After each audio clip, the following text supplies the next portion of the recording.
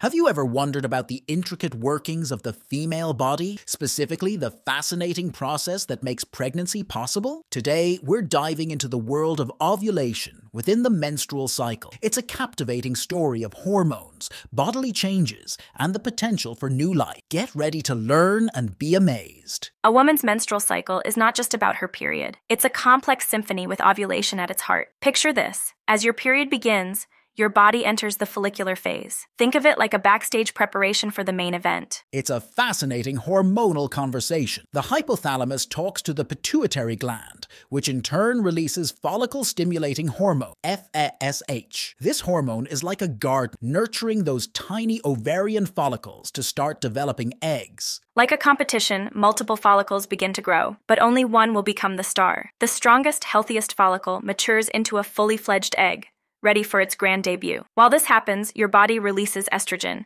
sending a powerful signal. Ovulation is approaching. Now things get exciting. In response to rising estrogen, your brain unleashes a surge of luteinizing hormone, LH. This hormone is like the stage manager, giving the cue for the egg's release, ovulation. Did you know your body gives you clues around ovulation? Some women experience mild cramping, spotting, or even heightened sexual desire. Your body temperature rises slightly. And here's something interesting. Your vaginal mucus thickens. These changes are nature's way of maximizing your chances of getting pregnant. After ovulation, your body switches gears into the luteal phase.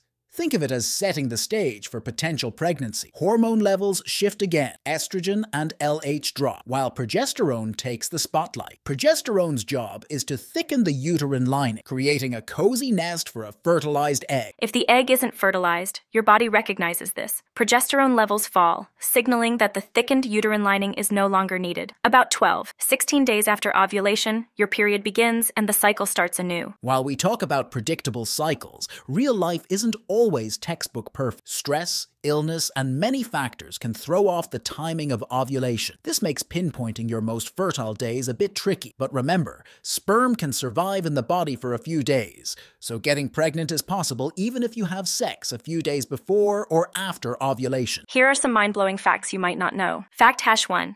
Every woman is born with all her immature eggs.